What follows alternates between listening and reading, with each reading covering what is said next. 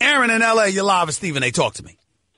Stephen A., what's your opinion on a potential fight between Anthony Joshua and Deontay Wilder, considering Wilder has been criticized for his boxing technique in the past? You're killing me, Aaron. You're putting me on the spot, brother.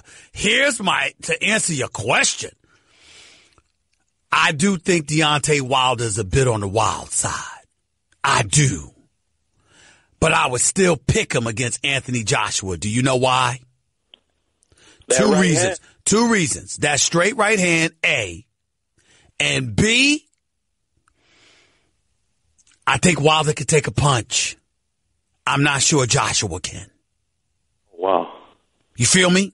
But, dude, do you see Deontay, the only way he could beat Joshua is by knockout? You can't. Yes. Can you see him winning a decision is what I'm asking? No, not at all. Not only because Anthony Joshua, I think, is the better boxer, but also Anthony Joshua is a crowd favorite, and I think he'd get it from the judges.